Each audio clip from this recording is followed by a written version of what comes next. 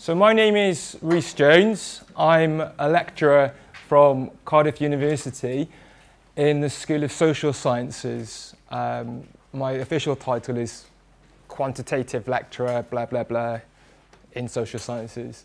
And I'm going to talk to you today about natural experiments in the social sciences. I'm going to give you a few pros and cons on the methods that I've used and hopefully help to inform what you do or give you ideas. And I would welcome any kind of questions or critiques at the end. If you do want to ask a question during the presentation, that's absolutely fine. I'd rather you kind of put your hand up and ask while it's there in the context than keep it at the end, and it might be a bit confusing. So my talk is based on 3 points, 3 areas. I'm going to talk to you about a little bit of history around experimentation in the social sciences and natural experiments in the social sciences. And then I'm going to talk a little bit about quasi-experiments that are kind of adapted, a slightly adapted version of a randomized controlled trial. And then I'm going to give you a talk on a specific case study around the research that I'm involved with, which looks at, ironically, maths phobia and maths anxiety for people who need to use maths. So experiments. I love experiments. I originally trained as a teacher, an FE lecturer, and I taught biochemistry and chemistry to A-level students and degree students. I've been in education for about 10 years. And I firstly love experiments from an educational perspective, for teaching. I think they're great pedagogic hooks. They keep people interested, involved, and it gets students to think critically, and in particular when things go wrong. Because you ask students to make predictions on the outcome of an experiment, and if it doesn't happen, think, well, why didn't it work? Is that what we were expecting? It gets those creative juices flowing, that critical thinking flowing. So that's really important from a teaching perspective. Okay. From a research perspective, before I went into teaching, I did some research in cervical cancer and asthma. And in a controlled laboratory environment space, you can control for certain factors. So most of the time in the natural sciences, in the physical sciences, we tend to use experiments extensively to try and see if the thing that we're changing can have an effect or impact on the thing that we're measuring. But that's in a very controlled environment, and it doesn't tend to be as messy. So experiments are useful for all sorts of things to see if an intervention you've created to a problem that you've investigated can actually have a difference, have an effect. So RCTs, randomized controlled trials. So these are, you work on the premise that you have 2 groups. You can have more groups sometimes, but on the fundamental level, you have 2 groups. One of them is the control group. People tend to think of a control group as have a negative control, whereby you shouldn't see any effect, any difference in their effect on their output. And you're not giving them any treatment, so they should kind of, that's your baseline. And the intervention group, you can see at the top left, that's the group that you've done something to. You've put them through an intervention, and you want to see if that's going to have an impact on the thing that you're measuring. Now, these are usually referred to as dependent and independent variables. So the independent variable is something that you as the researcher controls, or you're trying to change to see what effect that has on the dependent variable, the thing that you're measuring, okay? And the beauty of doing this is that you have random assignment to try and take up bias. So you randomly assign participants to each of those groups. Now, this is quite difficult to achieve in social sciences because a lot of the time when we're working with certain groups of people, you can't randomly assign them. There's ethical reasons as well around it.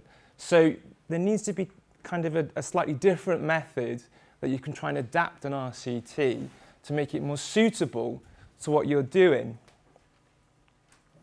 So some of the examples and challenges. Now, in British sociology in particular, there's more of an emphasis on qualitative research. I think that's well established.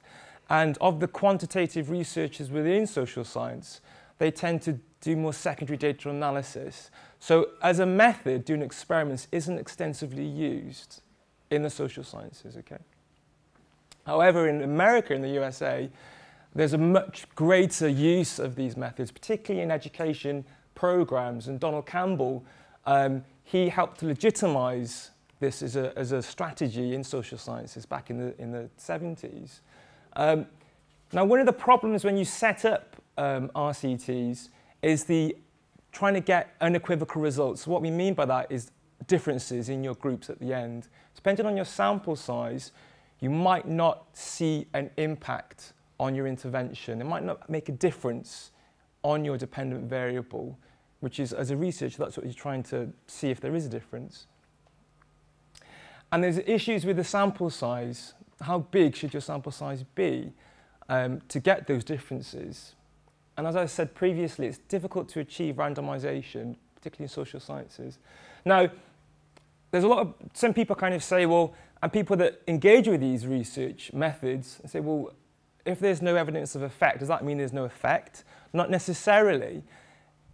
Perhaps you have a too small sample size, or you need to repeat the process a few times before you can rule out that there's no impact on your intervention, on the dependent variable, on what you're measuring, okay?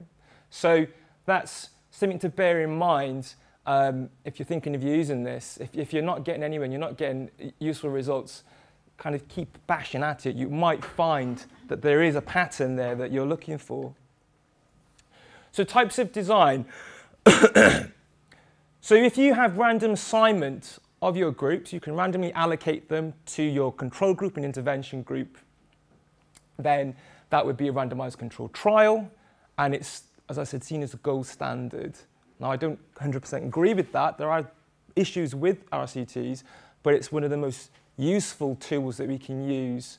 And in terms of impact, is the thing that policymakers and people that, the movers and makers, shakers, people you can present evidence to, and they'll look at this and they'll see it as being valid. Now, if you can't randomly assign your participants to groups, you can use a quasar experiment. And it's a very similar setup to an RCT. The major difference is that you can allocate individuals to groups, okay? So it's not randomized.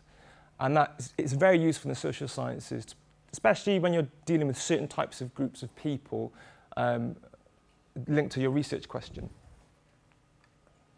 So quasar experiments are similar to RCTs. They've been used widely in public health and community safety. And I think what you need to bear in mind that you haven't got an expectation that there's unequivocal results. Obviously, you make your predictions initially and say, well, I've got this intervention, or I'm investigating this intervention. Hopefully, it will have this positive desired effect. But if it doesn't, then it doesn't. Okay? And that's something to bear in mind. Negative results are also useful. There is, however, a threat to what we call internal validity. And that can be quite a major issue. When you're trying to control for certain variables and using this very scientific method, as we know, social phenomena don't follow neat patterns a lot of the time, and we can't always explain them. So it's difficult to control for certain factors. So, for example, if we have an intervention and we find that there is an impact on our thing that we're measuring, then that doesn't necessarily mean that that intervention's had that impact. Other things could have contributed. But what it does do, it makes you reflexive, very reflexive, because you're thinking about all the things that could impact on the thing that you're measuring. Now, they are one-shot experiments, which means that you can kind of do them sometimes relatively quickly, and it can give you results which will pave the way for further research. So that's quite useful as a tool. And as the professor earlier was mentioning, that they use their quantitative results as a kind of initial way of starting for future research. So it can be quite useful to direct or focus further research in the future. So I've talked about some of the pros and cons of using RCTs and quasar experiments, and I'm going to give you specific example of the research that I engage with at Cardiff University. Now, I was hired by Cardiff University several years ago as a lecturer to develop new courses, statistical courses in context for A-level students. And the idea is that we were looking to see if it could change the students' attitudes to maths and statistics, but also change their attainment in critical thinking. So we're arguing that statistics is central to a lot of different subjects, and if we could get students to contextualize that statistics and use it as part of those topics, then it should enhance their learning. Now we know, particularly in the social sciences, there's a shortage of people with quantitative skills. And I'm part of the Q-STEP Centre in Cardiff University. There's 15 in the UK, and they've been given a lot of money by government to increase the numbers of social science graduates with more quantitative skills. And we know that ministers value people with these skills. At the moment, in A-level sociology in particular, there's not a lot of quantitative stuff in there. It's more geared towards qualitative information and qualitative ways of learning the theories and sociological philosophers. Now, kind of as a side to this, so there's not enough quant in sociology A-level, in A-level maths and stats, there's a drive towards getting students to understand mathematics, not just by doing the calculations, but understanding the concepts. And the concepts, I personally think, are more interesting and helps to get students to think deeper, have a greater understanding on the subject. So both of these are trying to kind of move towards each other. And there's this old political rhetoric around kind of maths for life. We've got core maths in England that's been introduced, and they're trying to get more students post-16 to do maths.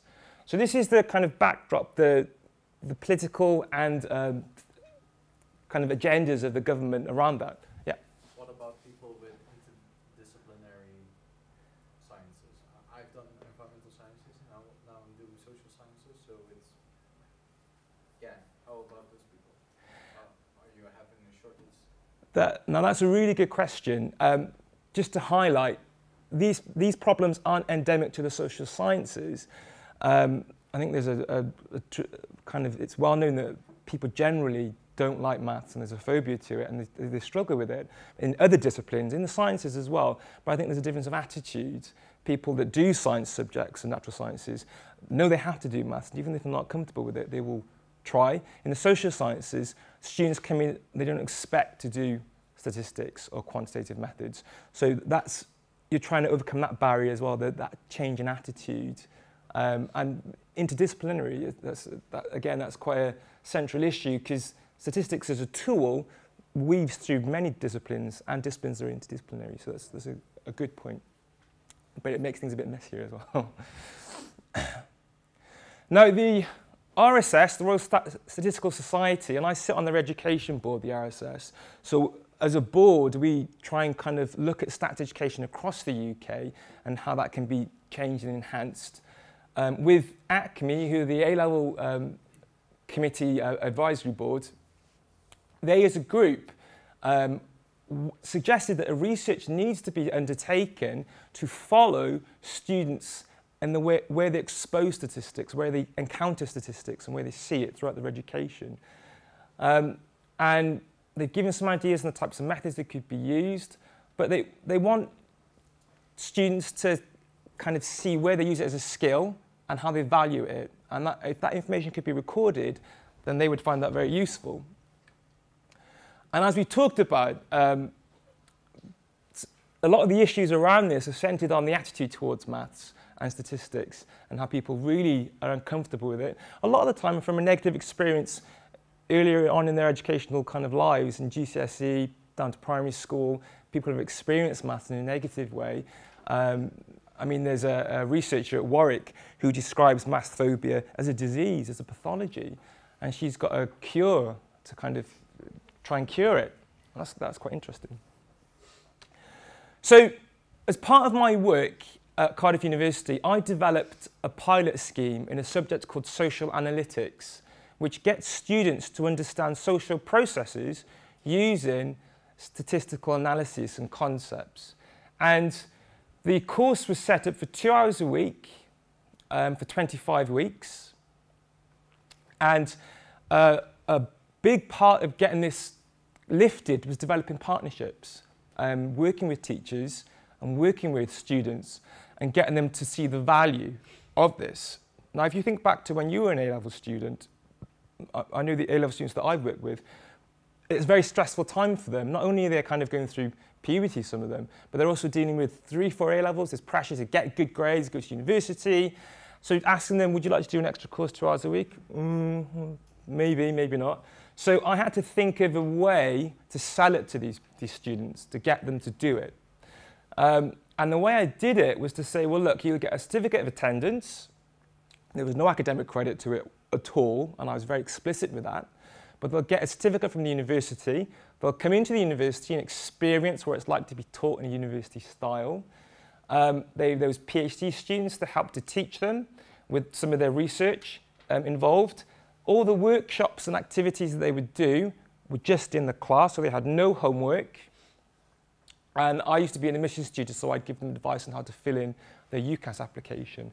So there's quite a few carrots for these students to come in and do this course. And it was free as well. That's a really important thing. It was free. Now, in Wales in particular, a specific context in Wales, students have to do an A-level called the Welsh Baccalaureate. And it's counted as a full A-level. It's graded A star to E. And half of the A-level, the students have to do a research project, which is 5,000 words, which is quite a lot for an A-level student to do. And they have to engage with primary and secondary data analysis. So in Wales, we expect students to develop these skills at A-level as part of their A-level subject. So we could see that we could sell it to the students as helping them with their Welsh back as well. So I formulated kind of some research around this project. And my questions were, can a contextualized statistics course change the attitudes of Year 12 and 13 students to maths and stats? Could it change the retainment in their A-level subjects, where it was mapped to their curriculum? Would it change their ability? And there was a temporal element, so we were looking from kind of the beginning of the course towards the end. We were looking to see if there were changes throughout that cycle, throughout that phase. Okay. Now, it is really important to think of your research aims first before you can have an idea of your methods, but I think a lot of researchers would agree you need to have your research questions kind of first in your head. I have a lot of undergrad students come to me and say, I want to do surveys, I want to do symmetry. They think of the methods first and they haven't thought about the research. So that's really key, thinking of those research aims before you select your methods. Now, from the research aims, admittedly, I could have used other methods to do this research and gain data, but kind of straight away I thought this would lend itself well to an experiment, a quasi-experiment. And I was partly thinking forwards, the type of people that I have to work with and influence. I work with government ministers, I work with awarding bodies.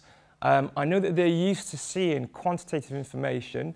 They have very short time, they don't have a lot of time to talk to you. So if you can give them kind of descriptives quite quickly, they tend to be more amenable and say, well, we've got an effect and we can show that this works. So that was partly my rationale why I chose this, because I was thinking of the output. Who's going to see this data and who am I trying to influence?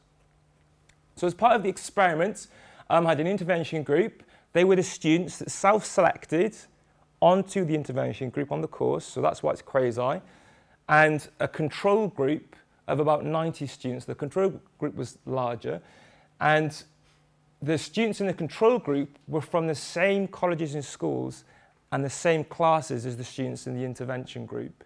So I'm trying to control for the amount of education they receive in their classes. And I was looking at differences in critical thinking, maths and statistics. I gave them a series of formative tests, which were GCSE statistics. And ironically, I personally think GCSE stats is more difficult than A-level stats for a number of reasons. A-level stats, you just kind of have to answer things like do a chi-square, do a binomial, some stats questions. Whereas GCSE stats, you have to explain yourself and answer questions like, well, what's the dependent variable? What would you do next? It's much more critical thinking in GCSE stats. So for me, I wanted to use that because that was kind of more in line with the type of teaching they were exposed to as the curriculum had changed. So they were the methods that I was using to measure my research questions. And here's some of the results. So we had 2 control sites, the red and the green, and the blue is the intervention group. And I gave them 3 formative tests throughout the 25 weeks. And as we move across here, the difficulty in the questions, the papers increased in difficulty. So I would expect them all to decrease as the courses increased. Okay. Now, from the beginning, you can see that this is the percentage of their marks, of what they got. These 2 students, relatively kind of similar results. However, these performed a lot less. So that's quite, as a baseline result. As we move to the second snapshot, the red group, the teacher, unfortunately, her dad passed away. So she had to go back to Canada and she couldn't put on that formative test, which was a shame. But you can see there's a decrease because it's got more difficult. Now we move towards the final result. You can see the intervention group have performed a lot better than the other 2 groups. So that would lead me to kind of, just on this set of results, think, well, perhaps the intervention is having an effect on their ability of contextualizing statistics. Now, I have got other sets of results to triangulate some of this, but not with me at the moment. But that's just one set. So what are the challenges? Access is quite difficult when you do things. I think access is difficult generally if you do any sort of kind of research when you're working with people and groups of people. So developing your tone and the way you kind of sell what you're trying to help people with or give them the benefits is really important when you're thinking of getting access. Ethics, again, is quite difficult. And particularly in something like this, in an experiment, as part of the ethical procedure, I made sure that I wrote in it, well, if I see the students are starting to having a detrimental effect to the students, then I would withdraw the course. And that was really important as part of the ethical procedure. You hope your intervention won't have a negative effect, but it could. So you do need to think of building that in. As we talked about, internal validity is something to think about. How do I know that that intervention is having an effect or changing the attitudes of the students? There could be other things that are interacting. So it does really make you think reflexively about what you've done. Sample size is also something to reflect on. The claims that you can make about your research is something you need to think about. And the costs. It was relatively cheap to put this on. But I mean, moving forward, if I want to scale it up, then there might be more costs involved. So again, it's something to think of. The triumphs. I have observed some differences. And as I said, it really makes you think reflexively. It makes you think about all the factors that could influence that group of people, those groups of people that you're measuring. It's repeatable, which is quite useful with quantitative research. You can repeat it. And you can use it in addition to qualitative results. You can do a mixed methods approach, and it is fun. I find it really enjoyable collecting data. I do some secondary data analysis, but I'm not a huge fan of it. And I'd rather be kind of out in the field collecting data. So for me, I find this quite fun. Just to say that there is some qualitative data there. And here's some of the feedback from the students on the intervention group. So you can see that it increased their confidence with talking about variables. It enriched their learning. They enjoyed the discursive elements around it. Some of them said they didn't even realize they were doing stats or maths when they were learning this stuff because of the way it was taught. It was very different to what they'd identified maths to be like. So that was quite a useful, interesting finding. I mean, one of them, quite honest, said they got the certificate at the end. They can put it in the UCAS form, and that's fine. And that's me.